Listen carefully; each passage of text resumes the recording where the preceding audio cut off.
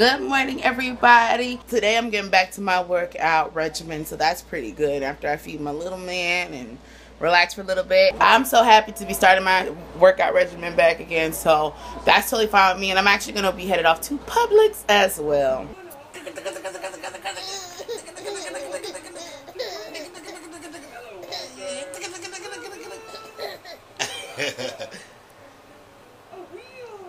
Fat man.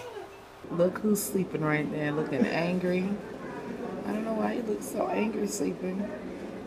Since I spent my Easter over with the family and I miss the Atlanta Housewives, I'm watching it this afternoon while Kaden is sleeping to go ahead and get up to date because I missed everything yesterday, Easter Sunday.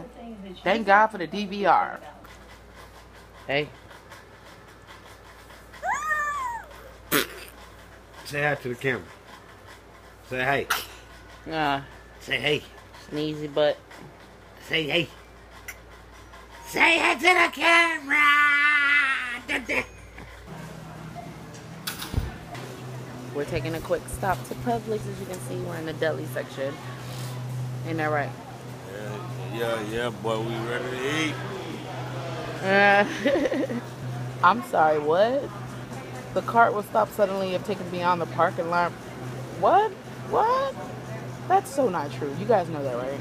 I forgot to mention that we're getting our workout on right now, so we're stopping in here to get some subs and me a wrap so I can be on my light and fit thing, you know, team fit. Yummy, yummy sub time.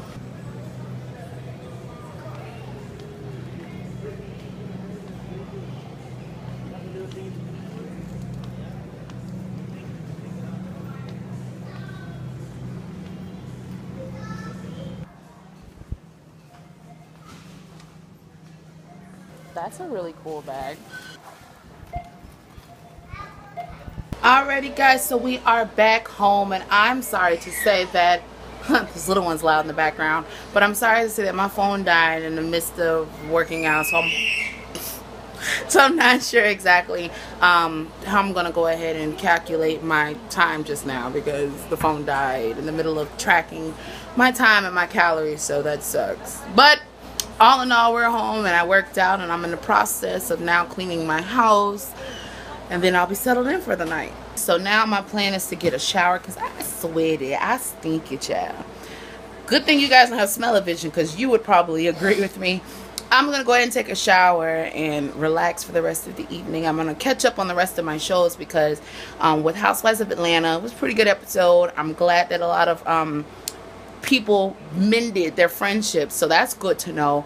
And I haven't got a chance to see Fashion Queens because my box had an issue, so right now I'm just working on trying to catch up with the rest of the episodes that I missed of shows that I always see throughout the week, and then that'll be it for my evening. So I'll see you guys when I get out there shower. So, as you can see, we have a banana because it is feeding time for the little one. And I'm going to try some self-feeding because I've been looking up some videos on YouTube and also reading some articles about self-feeding versus spoon-feeding your child yourself. So, I'm going to give it a try. Plus, I want him to start, you know, getting that pincher effect going.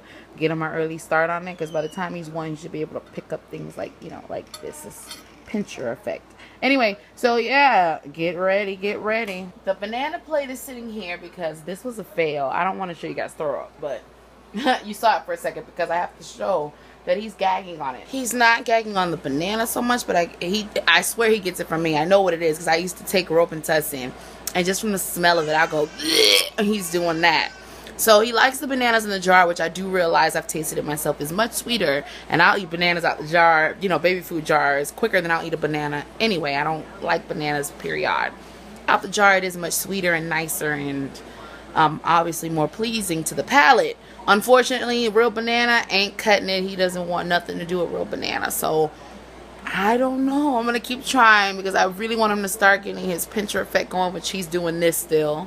And I want him to start learning how to chew and get food down. So I don't know a better way to do this right now because he doesn't know how to swallow. He's gagging on the food as he's trying to swallow. He doesn't trust it going down. He thinks it's not going to go down. So he goes, bleh. And I remember as a child, I had an incident where I choked one time on chicken or something or other. And from that point on, I was kind of petrified of food choking me as well. So I'd always have to have a drink on standby. And I'm like eating, drinking, because that was my mental thought of it going down. I'm like, if I have drink, it's going down. So I think, in a way, that's kind of his thing. His gag reflexes on 10. It's like really working. So therefore, he can't get the banana down.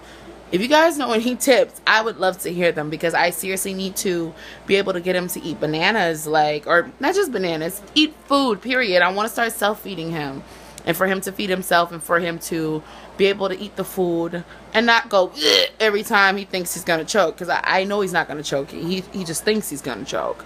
But then again, I realized as soon as I went to put the banana to his nose, he said, so maybe he just don't like the banana. I don't know. Give me some tips. Help me, please. Help me. That feels so much better. I actually feel like 1,000 times better. That shower did me some good.